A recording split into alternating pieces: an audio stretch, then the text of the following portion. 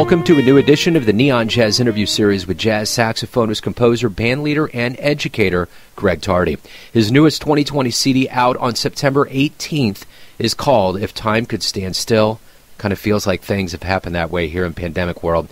It was done with some great artists, Alex Norris, Keith Brown, Alex Claff, and Willie Jones III. It is a very impassioned recording that reflects on the changing seasons of life and surges with his love of swing and tradition. He was born in New Orleans, and all of that comes out with the influences that he's always dug, like Elvin Jones, Andrew Hill, Tom Harrell, Bill Frisell, and so many others. His story and devotion is one you need to hear. Enjoy. Well, Greg, thanks for taking a minute out for Neon Jazz, man. I appreciate it. Oh, my pleasure.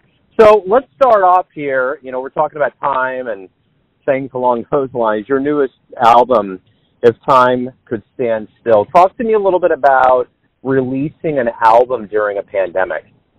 I'm very thankful that, the CD was actually originally going to be released in March, and that got pushed back because of COVID, but I'm really happy that we had this one in the can during this time, partially because, so that people can remember that I'm here since I'm not out performing, but also because I just really feel that the world needs music right now.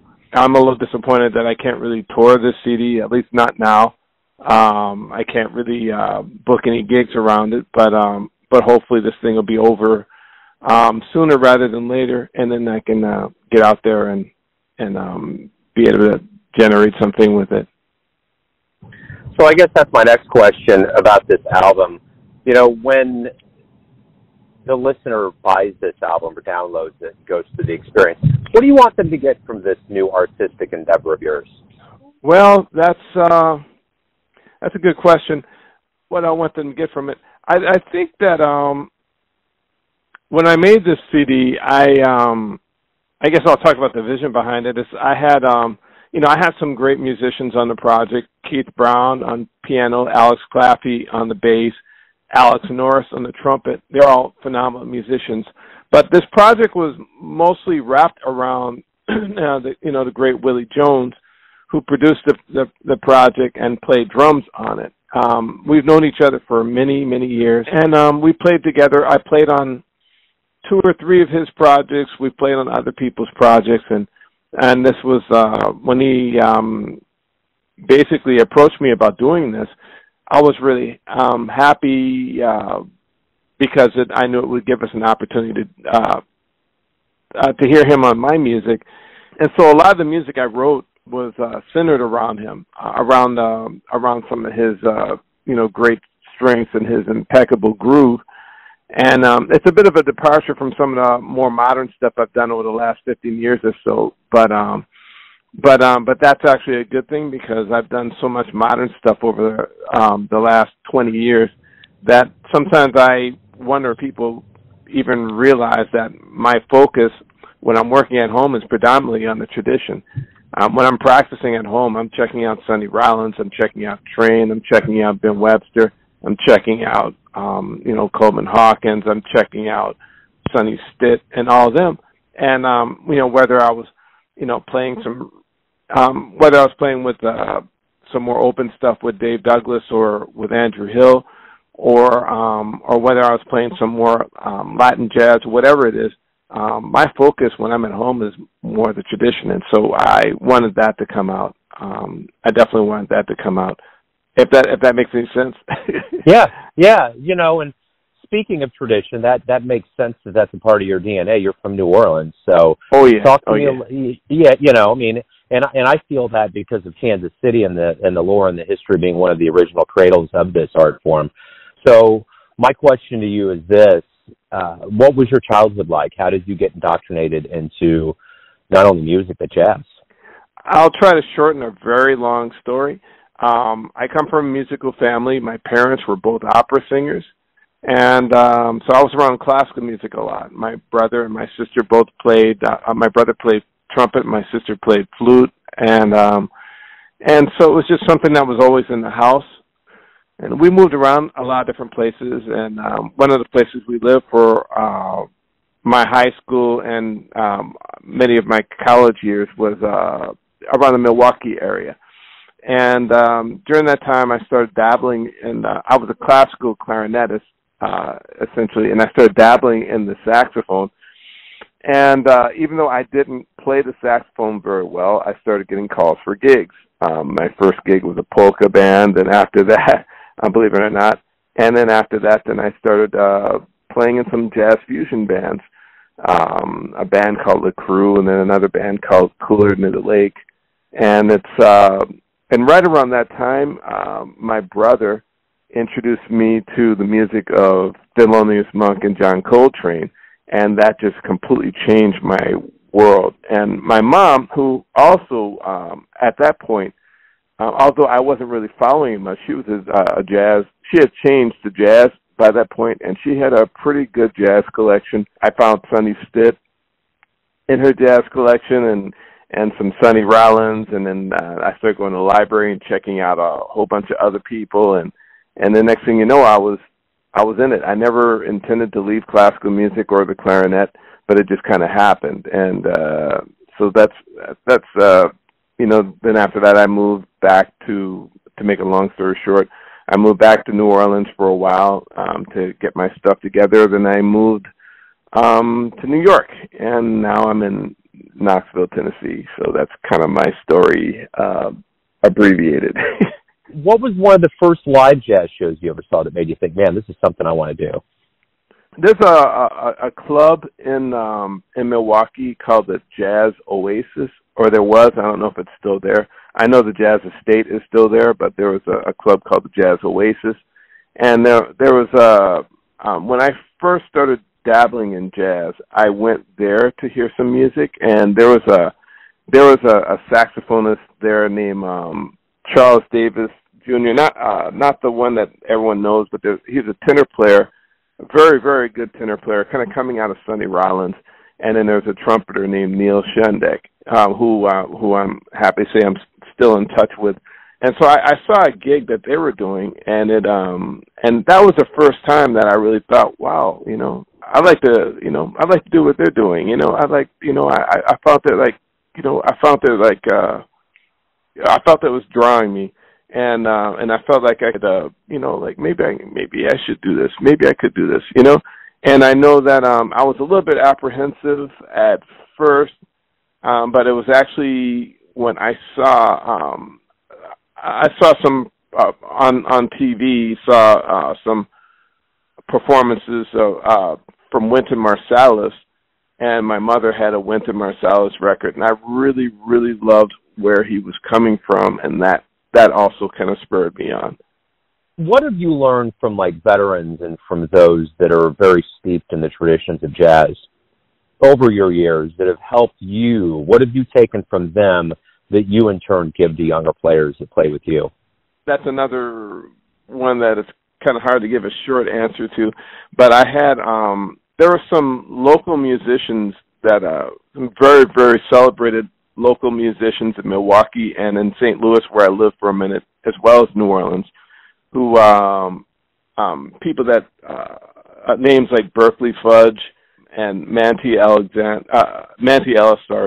and St. Louis, Willie Akins, and some other people, where I learned a lot from checking them out, and it's just learning a little bit more about the standard, and also I learned a lot about bebop from these players.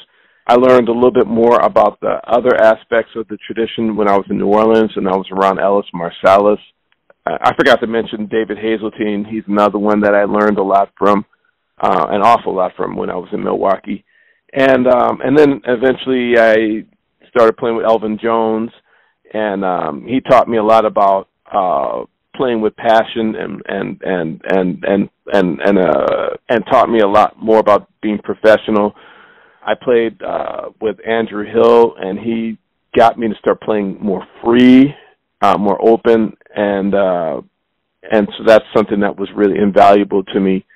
And many others. I mean, there's just so many. I mean, there's my time with Bill Frisell. I still play with Bill. So many things I've learned from him about musicianship and being able to play off of a melody and having so many ways to play off of a melody. And this is a really, real endless conversation.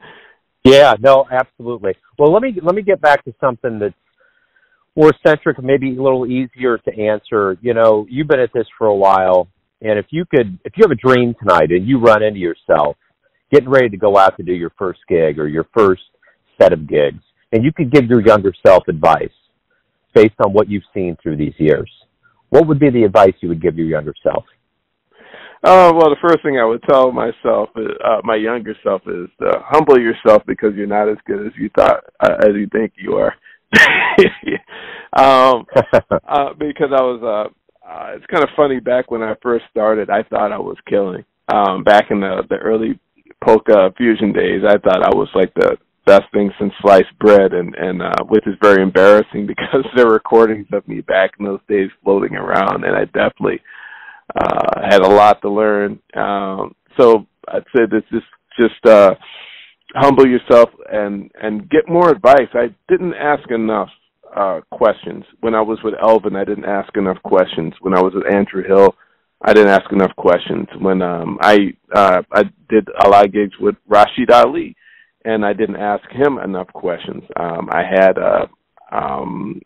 I did a gig with Jay McShann and so many others, and I'm like, why did I not ask more questions? Because part of it is I was very shy, and I'd always be afraid of saying the wrong thing. But really, it's more important to get that information, even if you make a fool out of yourself in the process asking dumb questions. Just ask, because the older cats always want to pass it on to the younger people, and so that's what I would tell myself. What do you like the best about being a musician? I like the freedom of expression. When I was a classical musician, I still love classical music very, very much, and I hope to actually start playing more of it out again. But sometimes when I was just a classical musician, I felt like I was in a bit of a box because I had this music within me that I wanted to bring out, and I felt like I couldn't do it within the context of, I didn't feel like I could express myself enough. Which it's not a diss on classical music, because there are a lot of classical musicians who feel completely like they can express themselves within that. But for me, I felt that I wanted to have more of a freedom of interpretation, and so that's what I like the best about being a so-called jazz musician.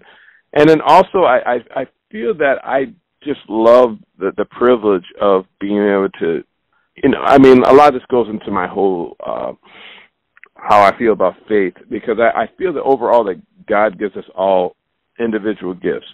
I have mine, you have yours, and everyone has some kind of gift. And I feel like it's our task to use those giftings to bring glory back to Him. And I feel it's a privilege that the gifting He gave me for this task is music. So when we do return to the stage and we return to the audience, what do you hope we all get from this absence of live music once this COVID curtain is gone? I hope that people will respect how necessary and essential the arts are.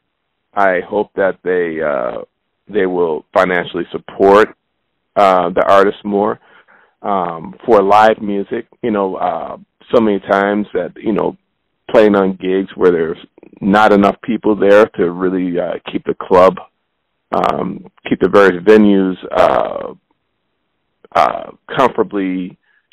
feeling comfortable. But I feel that people need to support the music for live music and for people's individual projects that they're trying to do, if that makes sense. And I hope people will also have more respect for the spontaneity and energy of this music. Let me ask you this. Everyone has a perception of you, your family, your friends, your fans, but you're living your life. Who do you think you are? Musically, I look at myself as being neither old school or new school. I've been accused of both. I'd say, like, one of my students made a joke once and said, well, you're not old school or new school, so you must be middle school. And I'll take that. I'll call myself a middle school jazz musician because I love the tradition and I also love to reach forward. And so I really hope that people will avoid trying to put me in either box.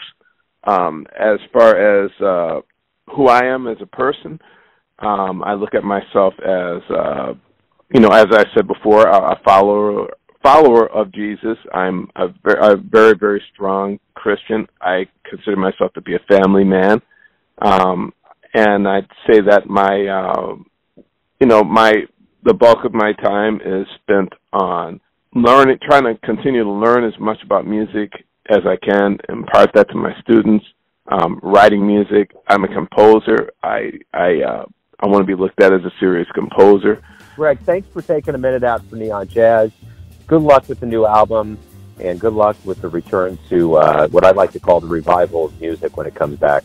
Yeah, amen. Thank you so much for having me. It's really been a pleasure to speak with you. Thanks for listening and tuning in to another Neon Jazz interview, where we give you a bit of insight into the finest cats in New Orleans, Kansas City, and spots all over the world, giving fans all that jazz. And thanks to Greg for his time, music, and story.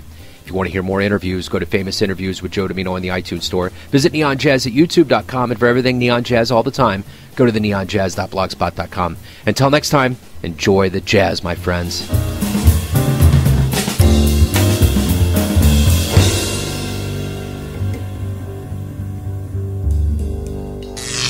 Neon Jazz.